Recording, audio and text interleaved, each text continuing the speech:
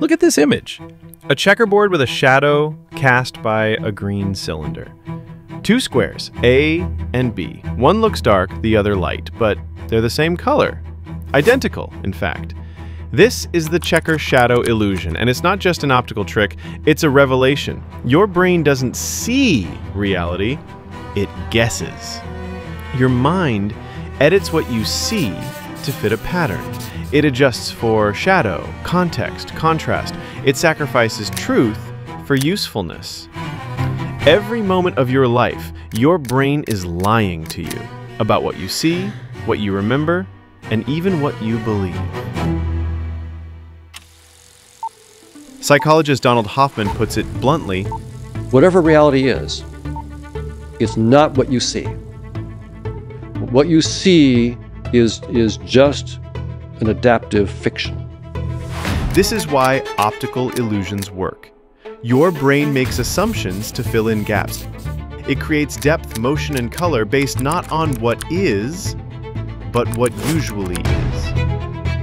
In other words, you're seeing a simulation.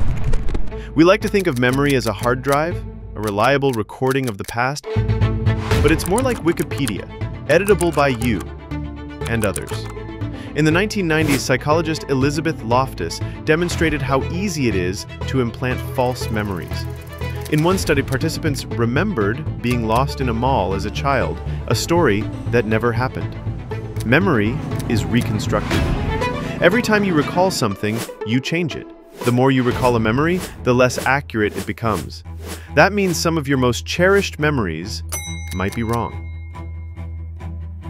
Even when you are awake and paying attention, your brain still distorts reality through a dozen unconscious filters called cognitive biases. The illusory truth effect means we believe things just because we've heard them before, even if they're false. Confirmation bias makes us seek out information that supports what we already believe and ignore what doesn't.